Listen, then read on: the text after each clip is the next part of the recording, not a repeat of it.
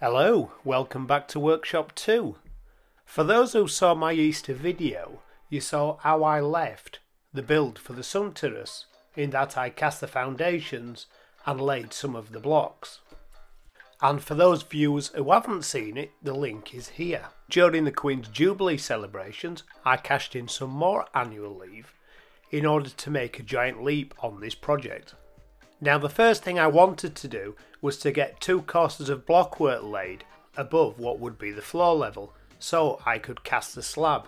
And once I'd laid these 2 courses of blockwork, I needed to cast a lintel to bridge between the blockwork and the house to take the wall over the house drainage system.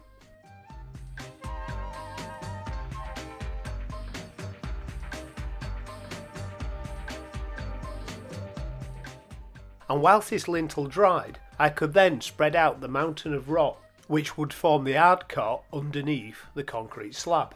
And the voids were filled with a binding of dry sand and cement and then just watered in and left overnight to cure.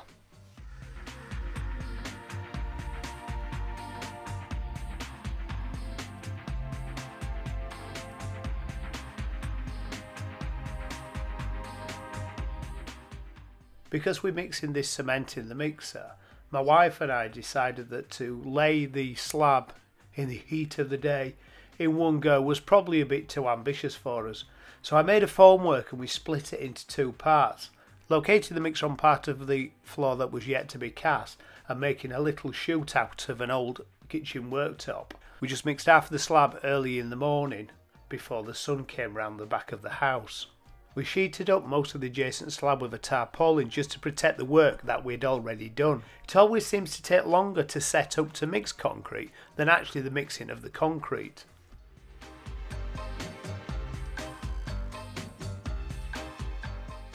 All that work paid off because it was neat and tidy when we'd finished casting. Now, every now and again, I think it's good to take on a project that leaves you outside your comfort zone. And laying these blocks was certainly that project. I'm not a bricklayer and I'm certainly not going to win any golden trowels for this work, but with a bit of care and attention, the blockwork wall is plumb and square. For me, the important thing was I got better as I progressed through the project. And on the Tuesday of the first week, we completed casting the rest of the slab. While the slab was setting, started to cast in some of the vertical reinforcement. When I designed this a few months ago, I didn't appreciate how much cutting of blockwork I would need to do. Almost every block in this build needs cutting.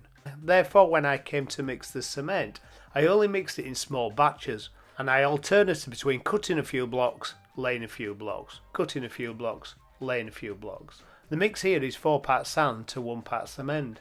And I do find, for some reason, that the sand in France is much coarser than what you would traditionally buy in a UK builder's merchant. One reason I decided to take on this project was that blockwork, compared to brickwork, seems to be much easier to lay.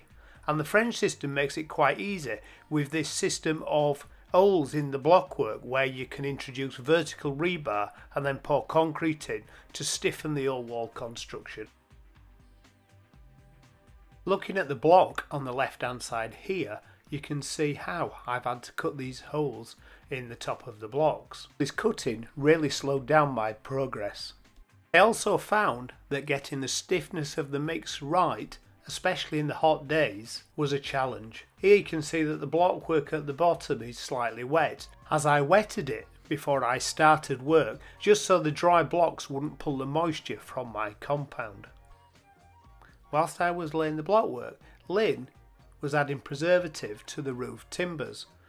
This should in theory increase my productivity once I start constructing the roof. This stain is a preservative that is called Le Jour, and the French seem to apply it to absolutely everything. And this flavour is medium oak, although other flavours are available. So meanwhile, the blockwork keeps on growing, and because the slab is now in place, I can build both sides at the same time.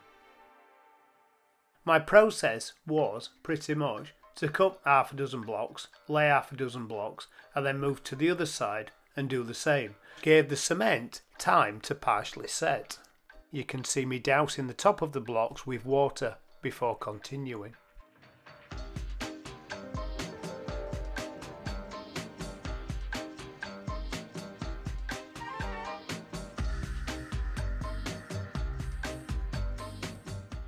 Now for the last few courses I decided to set this out on the floor to make sure the blocks was the right size. I wasn't continuously up and down the ladder. You'll notice the block on the left here has a pre-formed hole in. Thankfully I didn't have to cut that one. On a hot day with all the PPE it's really sweaty work, to mention the noise and the dust.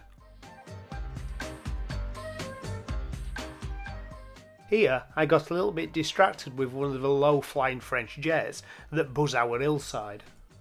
And now I had these last 3 courses, I could finish the pier on this side.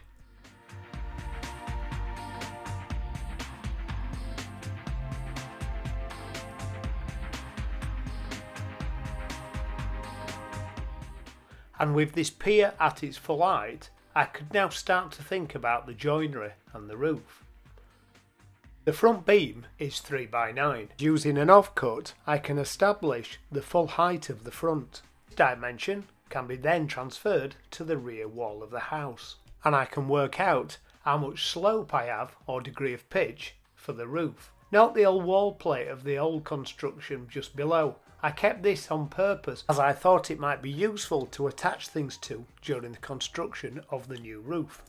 Now the sun doesn't shine every day here. Whilst it was raining, we started to paint the timber that will be the underside of the roof. This timber became the biggest issue of the project, but more on that later. A few hours later, it stopped raining, which means I can now finally finish the blockwork. The blockwork was finished on a Saturday, which means it took me a full week to get to this point. This pier needs to be plumb and parallel to the opposite one.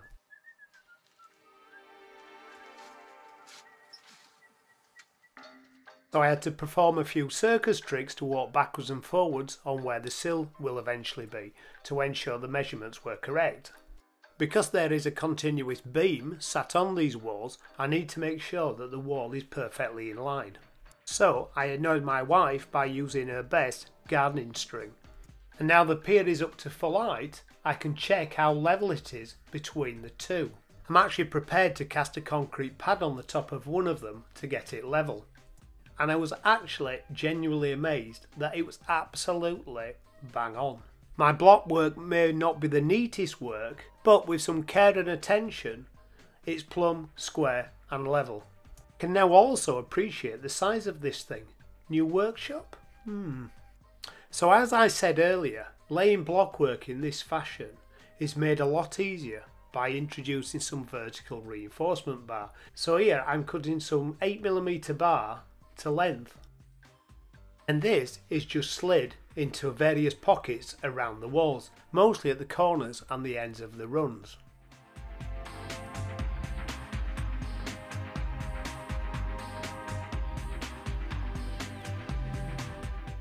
Then the holes are filled with a sloppy mix of concrete and just packed tightly. The longest stock size of beams at my local builder's merchant is 5 meters, or a tad over, which is the exact size I've made the concrete structure. And now it's time to start working on the joinery, but that's for the next video. I hope you enjoyed this video. Maybe you'll have some comments, especially from the people who think that my bricklaying skills have much to be desired.